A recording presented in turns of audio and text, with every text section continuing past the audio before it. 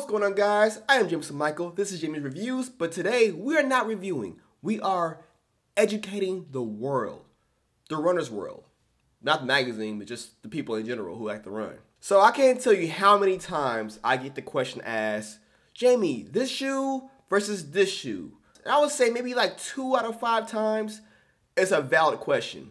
They're asking about 2 similar shoes with 2 similar purposes, and I'm all for that. But so many other times I get asked about shoes that are like for completely different purposes besides being a running shoe itself. You're probably thinking purposes, Jamie, are all running shoes meant for running? Yes. But each running shoe has a specific purpose of what it's used for in the training regimen of running. Whether you're a long distance runner, short sprints, whatever, there's a shoe for each category. And even within the categories, there are subcategories. But today I will try my best to keep it simple as possible. I'll be going over the 10 types of running shoes. 10 types? Yes, 10 types. Like I said, there's subtypes, but we'll just keep it simple.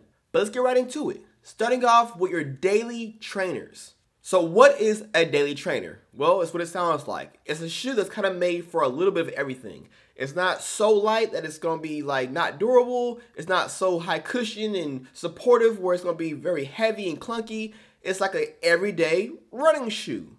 It's going to be your Nike Pegasus, your Saucony Rides, your Brooks Ghost, shoes like that. Every brand has one. It's like the bread and butter of most brands. You gotta have a daily training shoe. So my example, and all these will be sketches because I have each category of each shoe for examples, but every brand has their version of what I'm talking about. But anyway, this is the Go Run Ride 8. It is a daily trainer. It's cushioned, it's not super heavy, it's not super light, it's versatile. You got a good amount of rubber, it has a little flex to it, but a little structure. It's a good medium of everything. Not too much of this, not too much of that. Just a good overall middle. If you're a person who's like, I don't run but twice a week and I go maybe 3 miles at a time and I don't care about how fast I'm going, you may only need one shoe. If you have one shoe, you probably should pick a daily trainer. That way, if you decide to do anything else, like something faster, something longer, you're kind of safe. You kind of have that shoe that can do it all. It may not be great at everything, but it'll be decent at most things. Now the next category is your lightweight trainers. Now these are very similar to the daily trainers, but they are lighter weight. Now this is the Go Run 7 Plus. It's a lighter weight, more nimble, more flexible option for those who want a faster option, a lighter option. Not every run requires you to have a lot of cushion or a lot of support. So for compensation, you're getting a lighter ride, which is always good, a more nimble ride, and this shoe is good for those who don't want a lot of shoe. If you're like, man, this shoe's too clunky, too heavy, this is your options. And I would say within the last 2 or 3 years, it's been very popular of brands pushing these kind of shoes. This is going to be your New Balance Beacons, your Saucony Convaras, shoes like that. It can be a daily trainer, but it's a lighter weight option for those who want less shoe or want to go a little bit faster. And sometimes you may have to compensate a little bit of cushion and a little bit of support, but that's okay. You got options. But Jamie, I don't care about going fast. I want a shoe that provides the cushion for the pushing when it comes to the pace. And this is where the high cushion trainer comes in. Now, as you can see, this thing's bulky. It is big. This is like my 3rd pair. Actually, this pair hasn't been used yet. It's still fresh. I might give it away. If you're a size 11, let me know.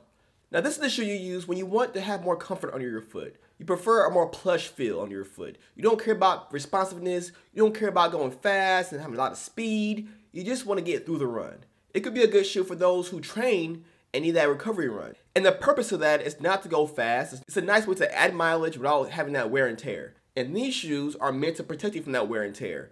Your knees are hurting. You had a pretty tough training week, so you need some recovery miles. This shoe's for that. And from what I understand, some people who are a little bit bigger, a little more heftier, a little more heavier, your heavy duty runners, they might want this as a daily trainer because it has more cushion to compensate for their weight. But yes, great for comfort, not so great for speed. And that's okay. And now you know. All right, so we went over daily trainers, lightweight trainers, and then the high cushion trainers. But now we have something that's meant for training, but kind of get into the race field. We call those shoes performance trainers.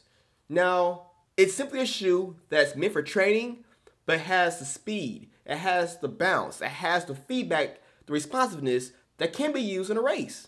These shoes will be light, have just enough cushion to be used for racing and training, and maybe a little more stiffer because it's meant for speed. So you might have a little flex, but it's meant to be fast. If it goes to run a fast pace, these shoes can do it. You may be asking, Jamie, what about the lightweight trainer? What's the difference? The lightweight trainers won't be as responsive. For example, this shoe flexes pretty nicely, but when going fast, you might want more of a little stiffness, something with more rigidity. This one is a little more stiff, which in turn helps with the speed. It makes it a little bit more efficient. Now, is it that way for everybody? No. So for some people, this may be a racing shoe. For others, you might go with this. But if you're someone who wants a straight up speed shoe, straight up race day shoe, well, here we go. We got the racing flat. Now the big difference here is the uppers. These uppers are gonna be a lot more minimal because they're not meant for high support. They're not meant to be comfortable for all your runs. They're meant for one thing, that's speed. That's race day speed. Now a lot of these racing flats will have just enough cushion to get you through the race. So are these comfortable? I think so. Are they comfortable for, your 20-mile long recovery runs? Probably not. Your feet gonna be a little tired. But if you use it correctly, it can be a great shoe. Now, some people use this as a training shoe. For example, you may know Megan on the channel. She's been on a few reviews here and there, and she uses this shoe as part of her training shoes. But she's also someone who's a little bit more intense when it comes to training. She's built that speed, she's built that strength, she's built the ability to use these kind of shoes for something that I wouldn't use it for. But this shoe is meant for race day, which also means it can be used for speed work. Anything that resembles a race day pace, this is probably a good option. And if you're a sprinter who's like, man, I want a shoe that's fast, I can kind of train in when I'm not wearing spikes, probably a good option. So here we are. You have your race day shoe, but you've been reading about these other shoes with these things called carbon plates. The Vaporfly, the Carbon X, the Endorphin Pro. You've been hearing about these shoes. So where do those shoes fit in? And well, here you have the carbon plate racing shoe. Now these shoes are meant for race day just like these, but it has one thing that's different, the carbon plate. Now the carbon plate kind of works as a lever. It's supposed to help with your foot strike being more efficient. So when you're coming through your stride, you're using less energy, it's more efficient, makes it easier to go fast. You still have to run fast. It's not gonna run for you, but it kind of helps with that whole transition phase. And everyone's using it. Vaporflies are everywhere. And in 2020, just about every single major brand will have one of these, including Skechers. I think this comes out around March. Don't quote me on that. I personally believe in using these for race day or kind of just race simulation, if you want to see how it's going to feel. I wouldn't use these for your everyday track runs, everyday training runs, everyday speed work. Use this as a tool. Let your body adapt to being able to train without the carbon plates, and then use the carbon plate shoes for that extra spark on race day. But what do I know? But Jamie, can I wear the carbon plate shoes in my race? Okay, which race? I run the 800 in track. No, don't do that. What you need is a spike. So here we are, we got spikes. Now spikes come in various categories. You got the sprint spikes, you got the distance spikes, middle distance spikes, cross country spikes. So there's a lot of categories of spike, but just in general, the spike is meant to grip on the track. It's meant to be lightweight, it's race day, it's race simulation, it's straight on speed work, all out pace. This is where you're going all out speed. Now, can you use a road shoe on the track? Yes, you can. But the purpose of this is to grip the track, give you that traction, and get you moving with speed. The uppers of these shoes are pretty minimal. Now, are these shoes comfortable?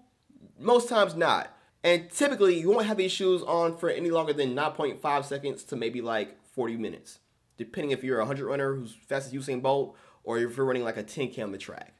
The higher distances, that's when you can kind of like maybe go with a flat instead of a spike because you're going in a higher distance. Your turnover won't be as fast. The traction in the spikes won't matter as much. So if you have a 5K, 10K on the track and you want to wear Vaporfly, that's when you might have some leeway, but even then you probably better off with a spike or a racing flat.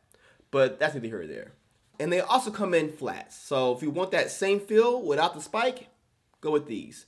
In some races like cross country, the environments might change. So sometimes you might need a spike, sometimes you don't want a spike. But you still want that flat, minimal feel. So you got options. But spikes, flats, kind of the same besides the spike itself. But you get what I mean. So far, all these shoes have been road shoes / track spikes. But sometimes you might want to take the run onto the trails. And of course, we got trail shoes. So trail shoes are meant for the trail, simple as that. Now, these come in subcategories. You got stability trail shoes, you got high cushion trail shoes, you got the speed trail shoes. But the entire point of a trail shoe is that you have traction for the dirt, the grime, the mud. You have protection around the toes, the toe caps. The uppers and these will be a lot more built up as far as just giving you the protection from the trails. Because you don't want to get hurt. You don't want to slip and fall. I've done that before. I've actually done a trail race with the road shoe. Long story short, I didn't know it was a trail race until I got there. So, I paid the price and got me a trail shoe after the fact. Hindsight 2020. Now, a trail shoe will have lugs. The lugs will grip the ground, grip the dirt. Road shoes just won't cut it. And these will get the job done. Now, some trail shoes have rock plates, which is meant to protect you from stones, rocks, gravel, anything that would harm your foot under your arch. It's meant to be a barrier between you and the ground because trails are unpredictable. Like I said, it could be mud, rocks, stones, gravel, grass, you don't know. So this kind of gets you covered no matter what. So if you like trails, get a trail shoe. And now here we are with the 10th shoe, the final category of running shoe. We have the stability shoe. Now the purpose of this shoe is for stability, meaning for those who have weak arches, maybe your foot's kind of flat and it flexes too much, maybe you have weak ankles, whatever it may be. Because for some runners, when they run, they may pronate, which just means your body kind of compensates the shock and kind of absorbs it and you kind of roll it inward to kind of take that shock within the stride. Some people do what, dare I say it, they overpronate. They roll inward a little too excessively. Now, how excessive is too excessive?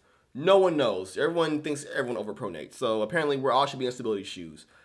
But the point is, there's an option for that. Now, different companies do it different ways. Some use guide rails. It kind of cups your foot from the side, so you can't go inward or outward. It kind of guides you straight. Some shoes do medial postings, which means they actually make the midsole here stiffer in that medial side, so when you roll in, it doesn't give as much. There's a whole argument over if stability is good for you, is it bad for you, does it help, this and all that, and we're not going there in this video. This video is already getting long as it is.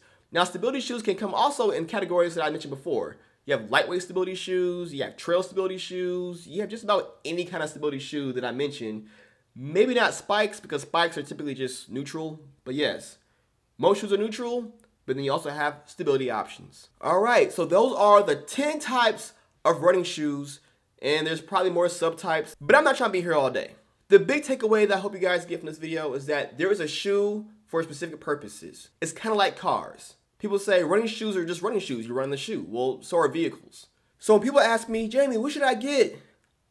The Speed 6 or the Max Road? It's hard for me to give you a good answer because what is your purpose? Do you want something that's meant for a long, comfortable, supportive ride, or something that's meant for speed, going fast, and sexy? I don't know. Like I said, it's like vehicles. It's like, you want to move some furniture over to your new apartment in a truck, or are you racing someone a NASCAR? They're both vehicles, but different purposes. And yes, you can drop both of them if you want to, and if you really want to race someone in an 18-wheeler, sure, do that. But you know what? I'm going to go with the speed race car because, if we want to race, I'm going to go with this kind of shoe. So yes, purpose. Each shoe has a purpose. Now, can some shoes fit multiple purposes? Yes. Can some shoes that are meant for one purpose be used for another purpose? Yes. You won't die. You won't blow up. Like I said, some shoes can be daily trainers for some people. So for me, this is a race day shoe. For some others, it may be a daily trainer. For me, this is a daily trainer. For others, this may be a high cushion shoe. It all depends. But just know that each shoe is made for a purpose. So hopefully this video helped you guys out a little bit. Maybe we can all be a little more knowledgeable. So yeah, that's all I have. Maybe let me know what kind of shoes that you like to run in. I prefer lightweight trainers and daily trainers mostly, but that's what I run mostly in. But some of you guys might like racing shoes. So what type of shoes do you guys run in? Let me know down below. And with that said, subscribe, smash that like button, all that other stupid YouTube stuff. And as always, be sure to stay in school, don't do drugs, and if you can, keep it tight.